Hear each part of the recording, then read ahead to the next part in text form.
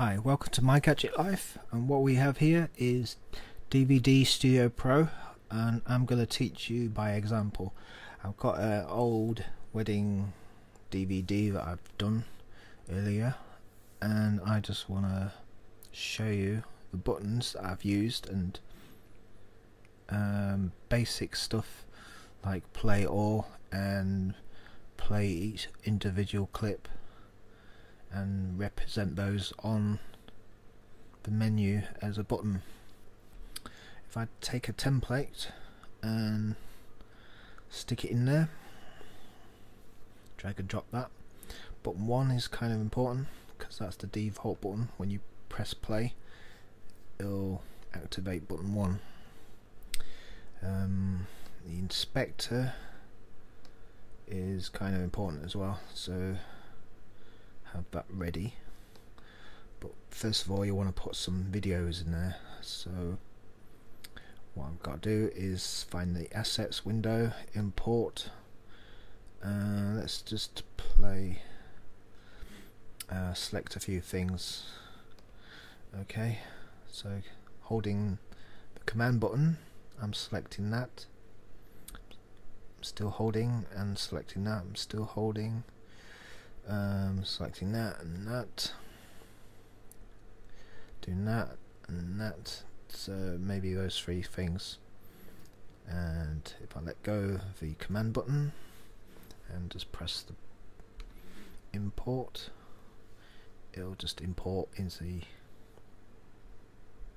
assets window. Okay, now if I go into the graphical tab, just get rid of that, I can stick all these video clips in here. I can't do it all at once for some reason, see that, so it has to be done two at a time, which is the audio and the video. Say that and that, boom, that and that,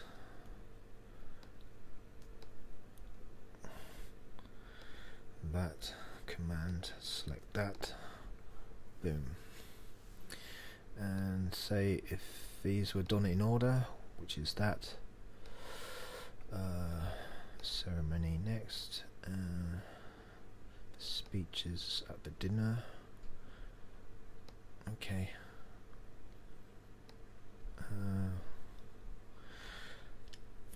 Alright, so if we use the analogy of baseball, menu being the home plate, first, second and third base, you want the menu to play first, second and third and then return back to the menu. We have to actually teach the button to do that, so if I label button 1 as play all, you can see that, and looking at this particular properties of buttons, the target's not set. So if I go in now there, pull down menu, and you see all these videos, it goes in. And if I look at the graphical representation, you can see this arrow going there. This dot's meaning it's only going in one direction. You need to select the first film. When it jumps to the end, you want to tell it to go into the second film, wedding ceremony, and same when I clicked on to the second film, going into the final one. There you go. And once the final one is played through, instead of going to the movies, because you've done all the movies, you just want to go into the menu. You see all the eight buttons here. Well, you just want to go back to the root, which is the menu, and there you have it. So when you play that, it'll go sequentially to first, second, third base and back to the menu. Now that is one part of the disc. If I want to play or use the other buttons to play individually and then return to the menu, I'm gonna have to basically select all of those and Command D. It duplicates those. You can actually see it's still got the old commands of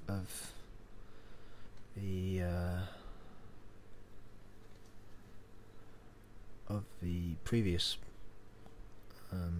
clips, but don't worry about those arrows, because all it is when you go into selecting the first, the end jump always goes back to the menu.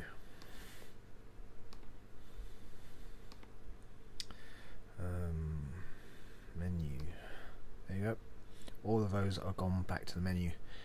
The final stage for that is to go into the menu and to tell these buttons to play the duplicates, making sure that you know that these are labelled slightly different. That one is labelled speeches,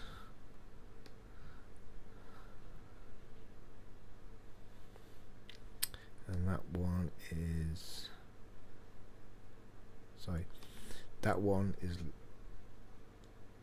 labelled You Light Up My Life, and that one is Light Up My Life DVD-2. So there's a 2 with the names of these. So if we go back into the menu, button 1 or button 2, sorry, is not set, so we go into there and look for something with the -2 on the end, which is this one. Button 3, not set, speeches with -2 on it, yep. 4, target is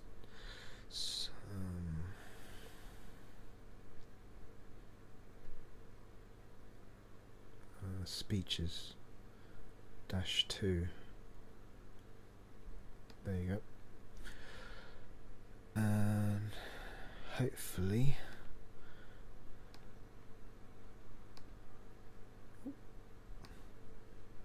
no, sorry.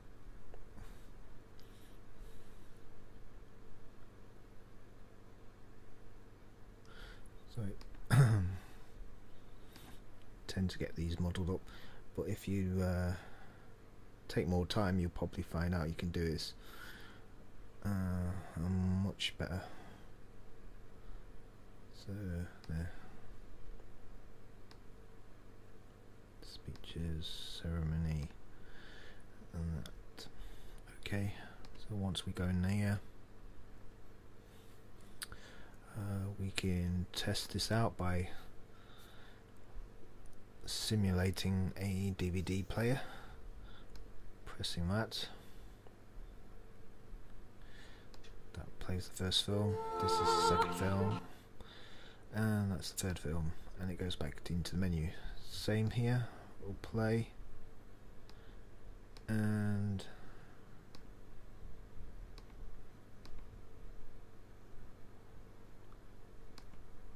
it goes back to the menu. Press 3,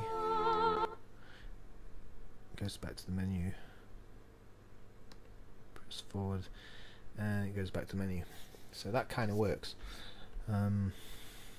Things you could do is just put the name of the wedding or whatever here, and a picture of bride and groom. Label these buttons properly, and that should be it. I mean, if you want to do anything like that, labeling, just remember to select the button and the text here, and so on with the other text. If you want to change the font, just make sure that you select it all, go into the font library and give it some sort of decent looking font at a decent size, and usually it should work. Other things you could have done is add some sort of music over the DVD. You can do that if I just select the outside this area, or around this square anyway, just to add by pressing plus here and choosing some sort of audio file here, and it will play anything on there, and just tell it to loop it because it's only playing 24 seconds of that, and then it will go back to the beginning of the songs. But you can loop the whole song or 24 seconds. Picture, you can just add in a photo, drag and drop in there. Otherwise, that is how you make a DVD for a wedding. Once you finish, burn that. But if I show you the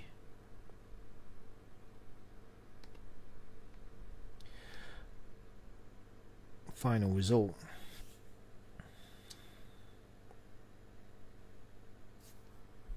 you can see it's basically putting the clips in the graphical, duplicating it, and then making sure that the menu and all these buttons are programmed accordingly. I just simulate that.